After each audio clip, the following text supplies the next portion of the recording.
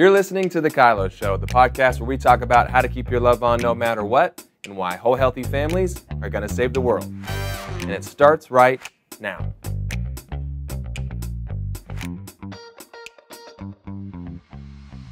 Hello and welcome to The KYLO Show. We are doing that fun series talking about singles, and we're bringing on some of our favorite singles to help us with this conversation. Experts. We are. We need help, expert input here. We do. And yes. We've been having good conversations around this topic and asking great questions. So we're just really excited to keep diving into that. And because we believe that whole healthy people create whole healthy families. Yep.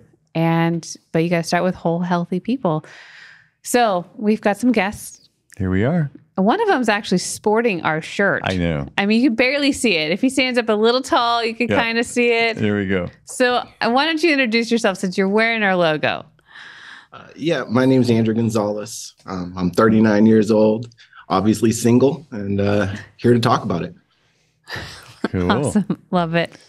What about you, lovely lady in the other screen? Hello. I'm not sporting the shirt, so I feel like Andrew's ahead of me right now, but Okay. my Everything's name's a Allie. competition. Everything's a competition for me, for sure.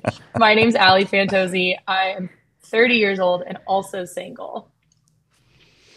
Great. Well, we do have a couple of experts. We do. Yes. The fun thing about these two is, unlike some of the other guests that we'll have on the show, you guys are in ministry in different ways, or working for a ministry.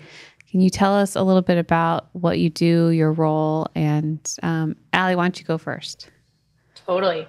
Yeah. So I work for Jesus Culture, the movement side of Jesus Culture, and I am actually the conference manager and the resource manager. So all of our youth conferences, pastors conference, I manage those, help coordinate them. And then all of the podcasts that you maybe listen to, those are also something I manage as well. And I love my job. Super busy, but I love doing it so much. I love it. And you're in Sacramento. Correct. Yes. I'm in Sacramento with the church, work in the offices or cubicles if you visited there. Allie's also the rock star behind my conference. Yes. That is Imperfect Parenting. So thanks for that. So excited. Yep. How about you, Andrew? I work for Jesus Culture as well. I'm down here in San Diego. I am the children's pastor here. No, I don't have any kids, but Jesus Culture has a history of hiring single men without kids to be a children's pastor. So here I am. There you go.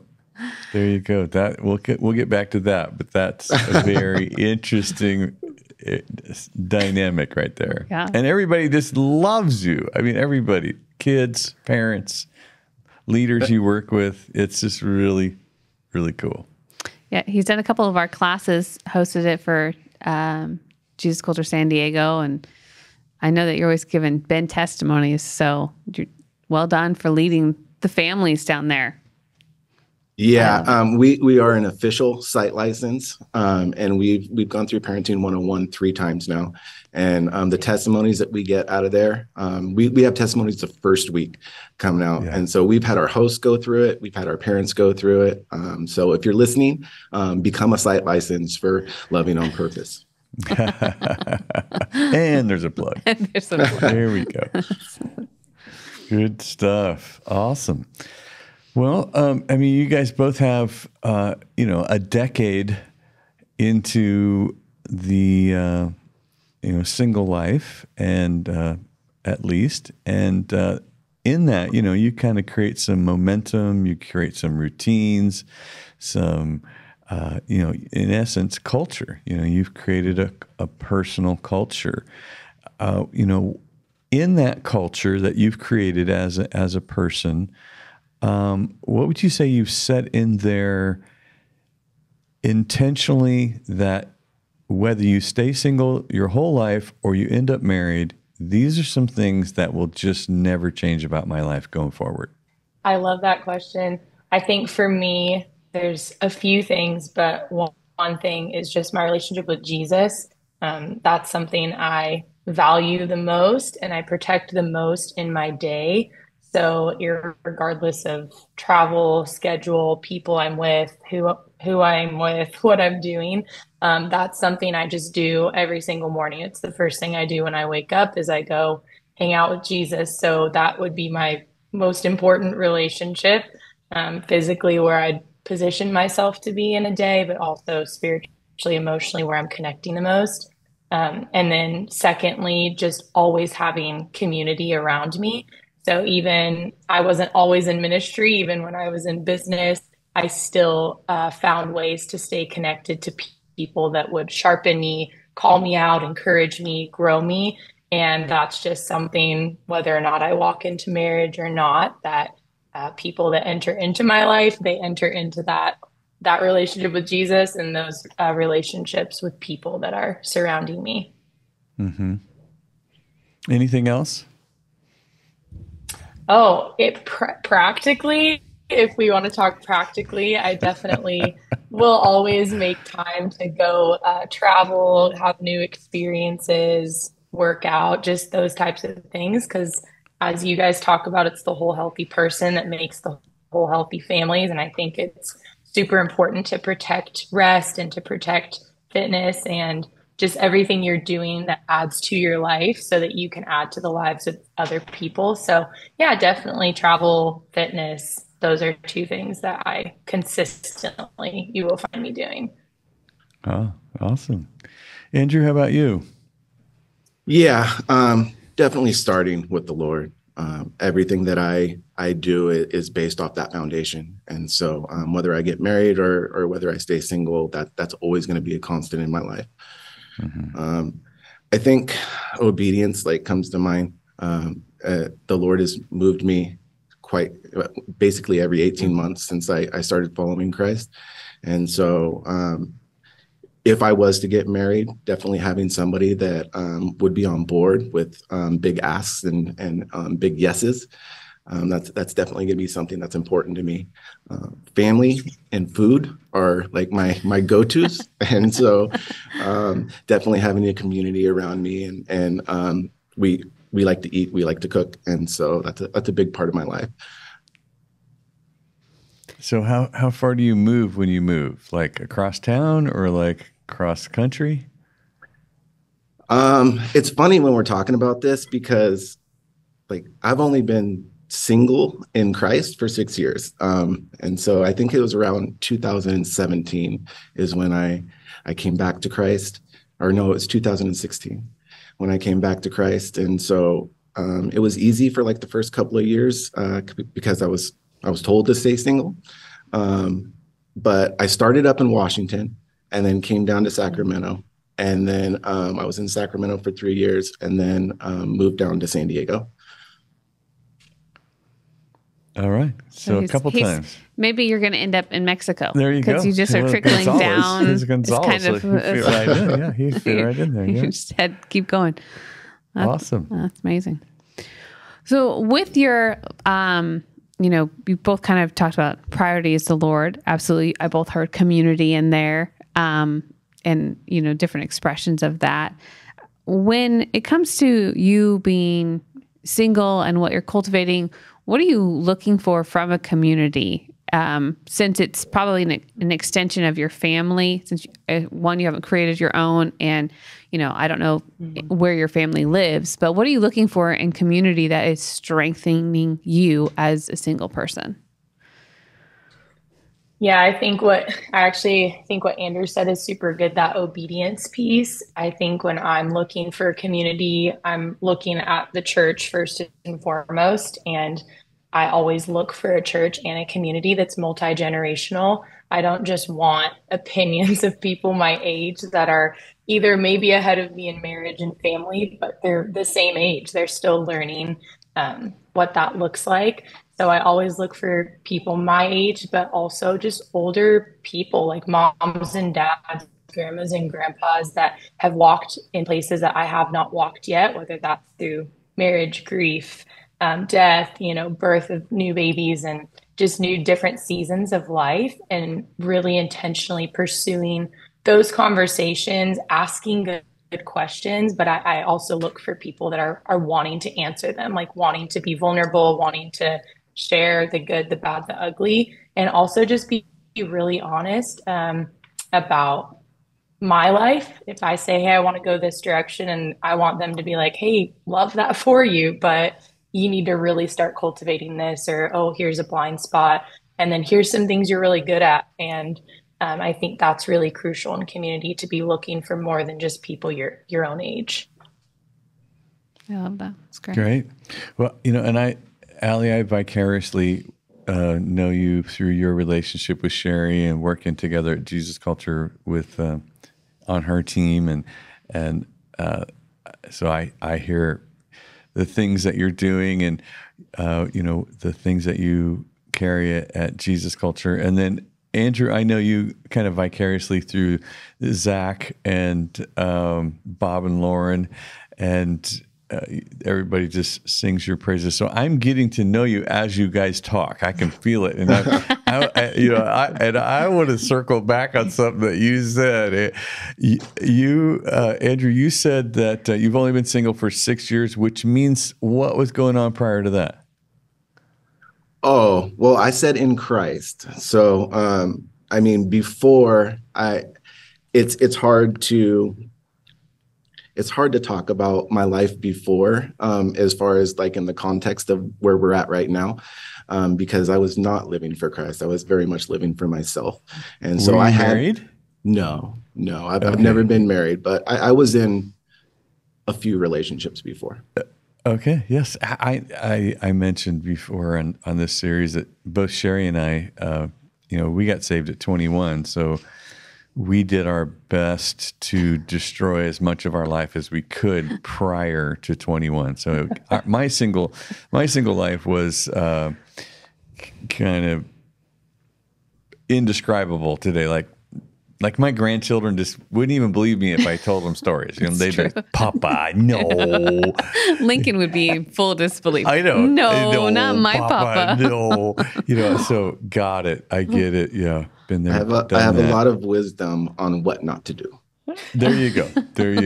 Awesome. So, go ahead. Do either one of you want to be married, or is that in your in anywhere in the script going forward for either one of you? 100%. I would love to be married. Yes, absolutely. Okay. Yeah, I second that as well. I mean, I would love it. Yeah. Great. Yeah. Okay. Well, there we go. So it's not off the table, but you both are still, you're happening. You're on mission. You're not like waiting to get married to have a life. You're actually happening. So congratulations on that. Good job.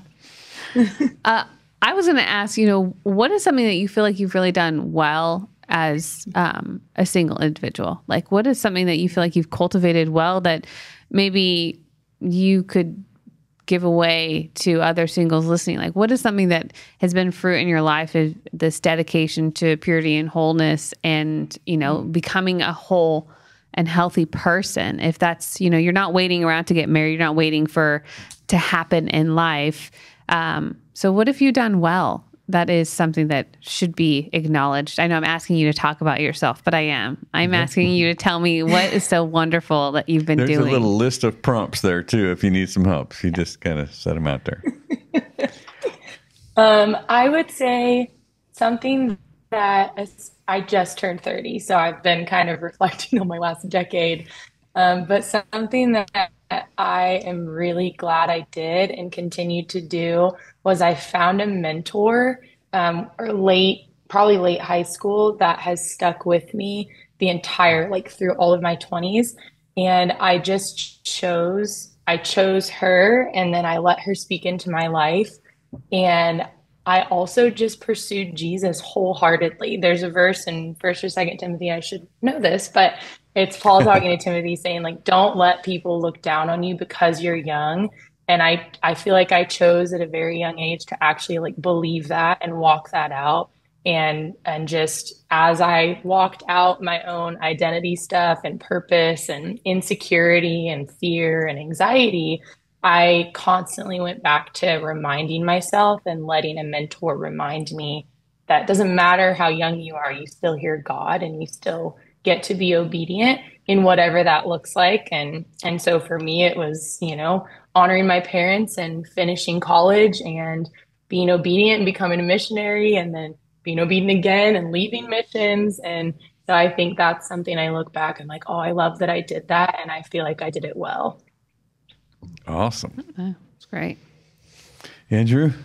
Yeah. I spent so much time serving myself that when I came to Christ, I feel like I've given him my yes. And I think that that's been one of the best things that I ever could do. I've embraced my past. I've been open and vulnerable about it. I openly share with young adults some of the things that I've walked through.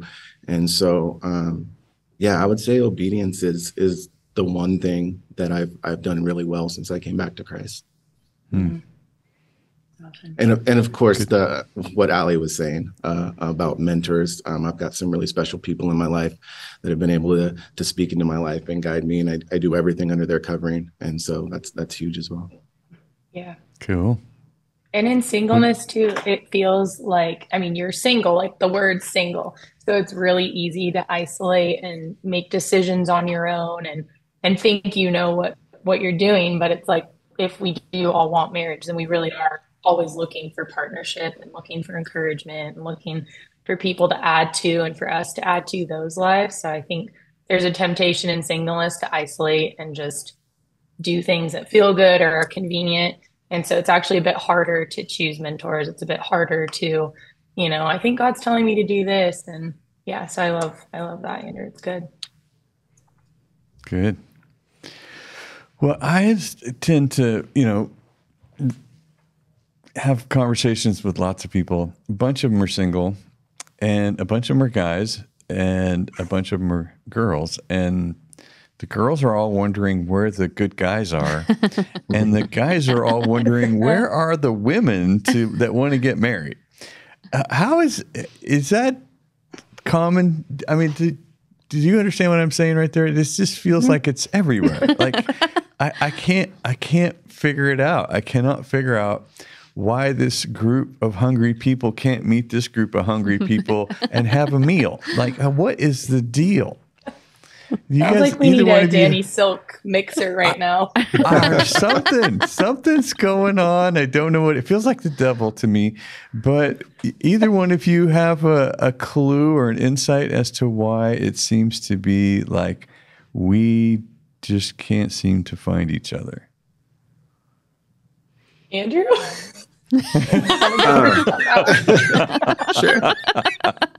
I can't speak for everybody else. I know that for myself, I would say that I'm not like actively pursuing dating. I feel like I'm on mission and God's given me assignment, and I know that when I do find the woman that it's going to mold just perfectly. And so I'm actually trying not to go out of my way to pursue women and to be in the dating field.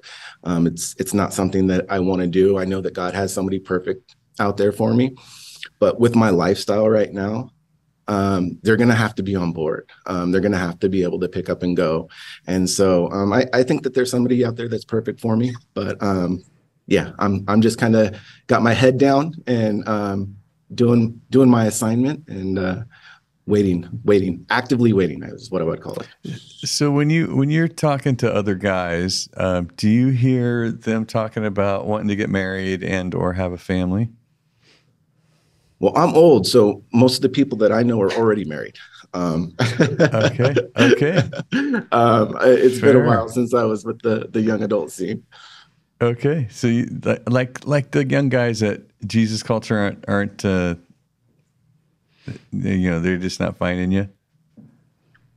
From the little that I know, they want to get married. Absolutely. Yeah. It's the dating world is a weird place for Christians. Totally. It is an awkward place. Is what in my little experience is what I found out. There's a lot of awkward Christian copies, and you don't know if you're on a date or not. And then the thing that I found out is that there's pressure to have your mind made up almost immediately. And so it's hard. I imagine it's hard for those young guys.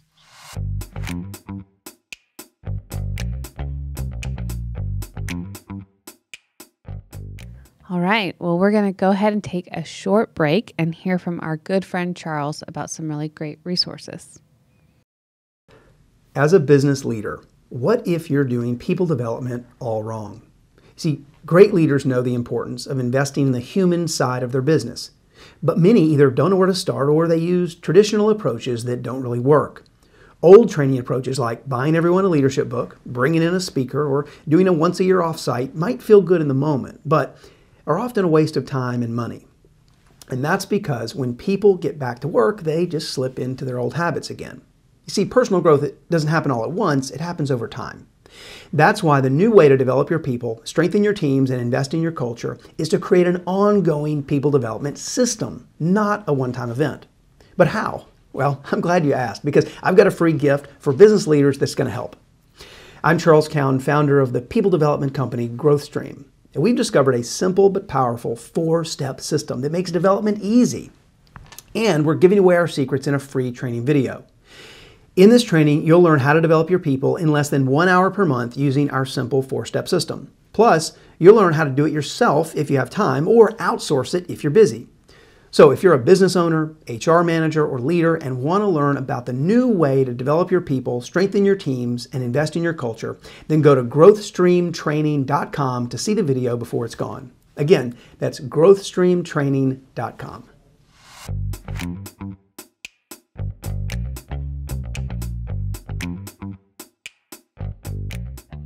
Can you talk, because I got married at 18 and I've met Ben at 14, so I don't have a whole lot of single experience. But I mean, we are a place where singles come and we love them and put them into a family openly and say, you know, whatever you need, we're here for you. But what is the weird and hard about Christian dating, and what should it be? That's a good question. Yeah. Go ahead, Allie. No, you go. You continue. No. She's liking what you're saying. She's like, go ahead. Yeah, you go. Oh, do tell. Yeah, I think it's just what I was saying of that I think that there's pressure, and maybe it's just because I'm at the age that I'm at, and some of the women that I would be dating are obviously similar in age. But you know, if you're gonna, I plan to live till I'm 80, so you know, that I've got 40 years to spend with somebody. I don't think it's crazy to spend a year getting to know somebody.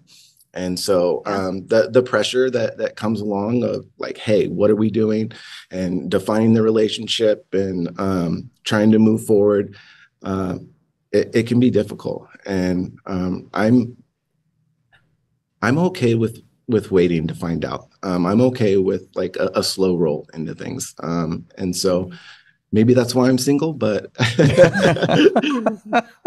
and not looking. Well, He's actively, how did you phrase that? actively waiting. Actively waiting. Actively waiting. Yes. Oh, And that's what I a mean, great way to like put it. we could talk about when the last question that you had about some of the things that we've done to work on ourselves. I think that's one of the biggest things is I've gone through a few classes on being healthy and being whole, and putting in the work that's going to make me the best man that I can be, the best father that I can be. And so, yeah, I think that those are, that's what I mean by actively waiting. Mm-hmm. Gotcha. I was thinking about when we were planning or coming into this podcast, I was thinking about how I did not date growing up, like high school. My parents never really talked about it. And my personality was academic, sports, music. I was super driven. So it wasn't necessarily a priority. It was just something I wanted to do. But when I started coming to a Christian youth group, I always say like my generation, or that age group of 5 to 10 years, was the I Kiss Dating Goodbye generation. Mm-hmm. So that book had just come out, and at one of the first youth conferences I ever attended, you know, they were that book was being sold. They were kind of like a headlining speaker. And so it almost solidified this. I have a pretty independent spirit in me. So it almost solidified this, like, I don't need a man. It's not going to hold me back. And so it was just this thing of like, God, if you have that for me, then great. Like, he's going to have to like whip in, be bold, and like, we're just going to have to keep moving together. But I think I kind of kept that all through college. Sure. And then joined a community that was birthed out of YWAM. And I was just around a bunch of people like me, like guys and girls alike. Like, we had given our youth to the Lord, and it was like we'd move to any nation, any country, and sleep anywhere. And so then it was almost this level of obedience and almost intensity, you know, that I kept looking for in a partner, and actually had a 2-year relationship that I thought was going to end in marriage. But realized along the way that it wasn't good. It wasn't right. And no matter how many prophetic words I got in that relationship, it wasn't balancing out the actions. And so that experience in the last 10 years of my life, it's kind of redefined dating for me. So like Andrew is saying, I feel like, yes, actively waiting, but the question I continue to ask myself is like, wait, like, what does that look like? And then asking the Lord, like, what does that look like? Because you hear just differing opinions even within the church of like, get on dating apps or get out there and like just go on dates. And I'm like, I'm a pretty serious person. Like, I don't just like hang out with guys one-on-one unless I'm like, yeah, like I'm willing to get to know you, you know? So it's weird. I think there's a lot of differing opinions too circulating that makes it challenging even for those of us that are older. And we're going like, wait, what? Like, are we doing this right? Yeah. So Totally. I remember that book, I Kissed Dating Goodbye. I refused to read it, mostly because I saw the title and I'm like, screw that. This is ridiculous. I mean, and I know a lot of people that are my age and married or went through this shame that came around having a sex drive, having a desire to be pursued and desired. You know, so then they get married and they have all these issues because they doesn't exist. And the husband's like, it should exist. Please bring it. And you're like, no, it's bad. You know, so I wonder, as being single, like, and you're kind of rediscovering that purity movement, even though it had a beautiful heart and intention of bringing what's biblical truth, came with a bit of shame and fear laced in it. And 100%. So how do you, in this next season, you know, maintain purity, but also know that this is such a beautiful gift from God that he wants to have for you someday? And, you know, I don't know your background, Andrew, but I'm guessing that, you know, you were living it up on the non-Christian side. So now I'm guessing you're more leaning into this purity piece. But how do you cultivate this thing in partnership with God without being afraid of swinging from one extreme to the other? Yeah, I don't know. That's a really good question. The purity thing has actually been pretty easy for me. I you know, when I came back to Christ, I'm redeemed, I'm restored, I'm whole. And so knowing that, I want something, I want a woman that's the same. And so holding out for that, and just holding out for that has been pretty easy for me, just to walk along. What kind of challenges do you guys think are coming your way to break your routine? Like, you guys have a little rhythm, a routine. You know, Allie, you're talking about having time in the morning with the Lord and doing your workout. Drop a few children in there. It was so predictable. All I heard you say was time. Time. The gym. Travel. Those are lots of times. Yeah, lots of time. Travel and freedom. And, you know, I think the momentum that you've collected being single kind of creates an expectation that you have of how life functions. And then let's say you mix in, you know, a spouse, and they they're just different than you. They have a different everything. They're just different. And then if you have some children and you throw some children, see, because you don't get to go to the mall and pick out your kids. Nope. It's not like going to the Haven Humane Society and go, I'll take that one and I'll take that one. You don't get a purebred. You just get them. They just show up and they go, oh, look at your little devotional time. I'll take that. I'll eat it. So you guys when you think about maybe bringing somebody into your life as a married person, do you actually give thought to what it's going to cost you? 100%. Yeah. I do. Yeah, totally. With the Lord, I'm always like, God, I feel like personally for me, and I might have shared this with Brittany or Ben one time, but when I was like 18 or 19, I felt like the Lord just shared that word about like revival will come through family. And so I switched my major to like human services, started studying family because my parents' marriage was a really hard one. They're still married, actually, close to 40 years now, but it was a really hard one for me to watch because I did not see their affection as much as I saw them just arguing growing up. So I was like, I do not want this. Like, I knew I wanted to be married, but it was like there was so much like fear and hesitation attached to marriage for me that I feel like the Lord has worked out. And now I really just feel settled in my own spirit of like, God, I actually think you have marriage for me because I actually want to redeem like a generational line. Like I actually believe that part of the promises over my life and part of the obedience in my life is going to be like having a family and raising kids and teaching them to love you. So for me, it feels like a both and. It feels like very exciting, but it also feels like a sacrifice of time of like there are real fears attached to it of like I don't know if I can do this. And John Maxwell says it's the law of sacrifice. You got to give up to go up, baby. You got to give up to go up. And I've loved singleness. Like I've never been that girl that's like, oh my God, I need a guy. Oh, I need a guy. Like I've loved being single. I've loved it just being me and Jesus, but I recognize that there's a piece of God that I won't get to experience in heaven because it was only intended for earth in covenant in marriage that I'm like, oh, I actually want that, and I think the two fears attached to it are like, I don't know if I'm good enough to be a good mom. And then I'm so scared to be a wife and like, can I keep being as obedient to the Lord? Can I keep the missional heart that I've had and like go at the drop of a hat in marriage and with kids? And I will have to figure that out. But I've watched,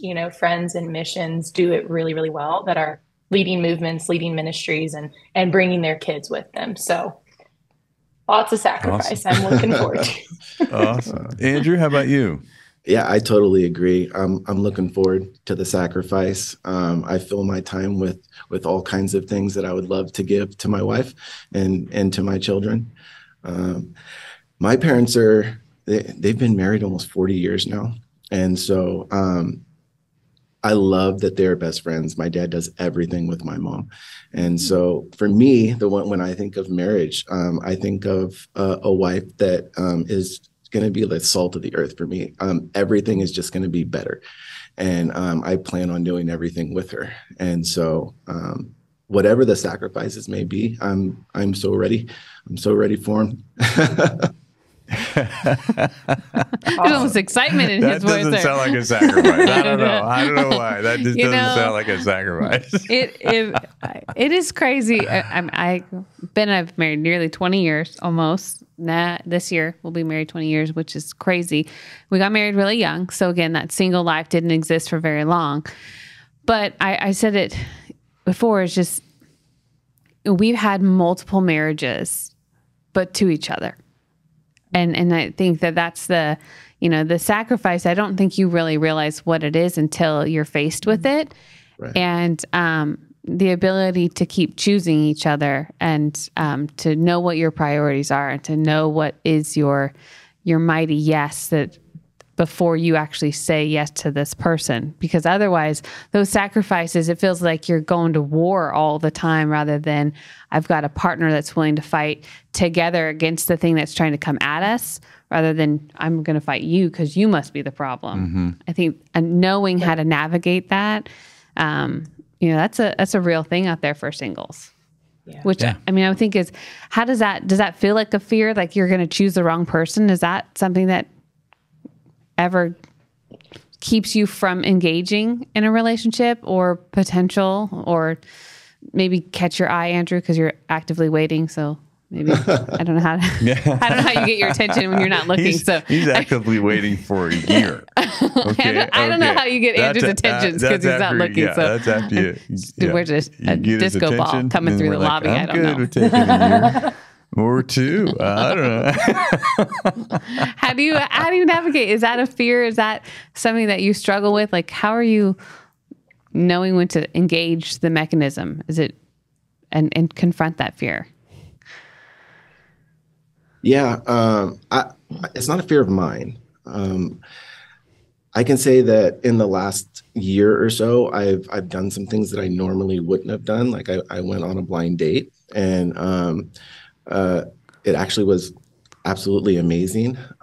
But in doing some of those things, I've just felt that, like, how I feel in my heart of waiting for somebody that I know that I'm going to be connected to. I know that we're going to be grounded in our vision, our love for Christ, and what He has for us.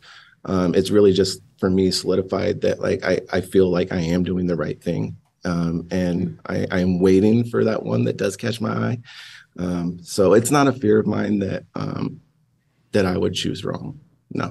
So Andrew's a good fisherman. He's just waiting for the right one to take his bait. He's all about, he's watching. Yeah. So that's okay. I'm catching what you're dropping there, Andrew. Yeah. And there's I mean, for both of you, as I'm listening to you, I'm thinking the strength of your identity is, it's just beautiful. I mean, it really feels like there's a guiding compass in your life. And I often use the analogy of people that meet other people at an airport. Like we're all at the airport together, and we're all, we're sitting in the seats there, and milling around at the restaurant. Somewhere I met you in this airport, and I don't know, we just hit it off as so amazing. You're so amazing. I don't know what it is. And now you're in love. And you're like, and before you know it, you're changing your ticket from where you were going to where they're going. And now you are at the gate with them, and you're hugging, and this is so good. And you're on the plane, and you have your first kiss on the plane. And this is just, this is so, and so you get to, you were going to New York, and now you're in the Sudan, and you're like, oh my gosh, what am I doing in the Sudan? How in the world did my life turn out like this? And like, well, you changed your ticket so you could get in this relationship, And I always say, man, meet somebody on the plane. Don't meet somebody at the airport, if you're going to do it.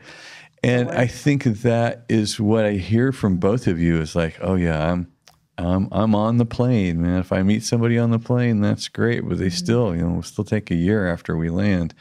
So it's, it feels almost written into your future that there's a confidence. Anyway, Andrew, that's what I heard you just say. Allie, you want to fill in the blanks there? Yeah, I kind of am with Andrew too. I don't think that I'm afraid of choosing the wrong one. I think I was in a relationship that actually could have been the right one and probably was. I think I more recognize that there's choice on both sides. And so when one person is choosing Jesus and then choosing you, that's awesome if you're both doing the same thing. But when one of you is like choosing that person and the other one's choosing something else and someone else, that's hard. So I think I personally am not afraid of choosing the wrong one. I think I'm just now a little bit more cautious about how quickly I give my heart out, I give my attention out. to people, to guys. And at least for me in the last year, like Andrew was saying, he's done a couple things that were uncomfortable or he maybe wouldn't naturally do. For me, I don't naturally trust people unless they have some sort of rapport. And since I've worked at Jesus Culture, I've allowed myself to trust other pastors, other leaders that have come in, that love me, see me, and say, hey, I'd love for you to meet this guy or this person. And so I've had a couple. For me, it's been rough, like, just conversations, coffee, phone calls, where I'm like, oh man, this ain't it. This ain't it. But Lord, I'm going to be like, I'm going to honor these leaders, and the fruit of their life is good. The fruit of their marriages is good. So it's worth it to me to have a conversation with someone that they really love, that they would like me to meet. But then at the end going like, oh, I have no fear of man, and just saying like, hey, thanks for your time, and affirming a couple things and just saying, like to Peace not out. pursue further relationship, but great to meet. Yeah. So I think, yeah, but that's hard too. You don't want to especially women, we don't want to like hurt people's feelings. But you know what? You just have to be honest. I think honesty is the key. And then also recognizing, you hear God and pretty quickly if that's going to be a good thing for you to pursue in this season you're in. Yeah, that's great. God. Good stuff. I love it. Yeah. I think, putting on display having the two of you on here is just really what I've seen with some singles is that when getting married becomes their identity, they forget to happen in their own life.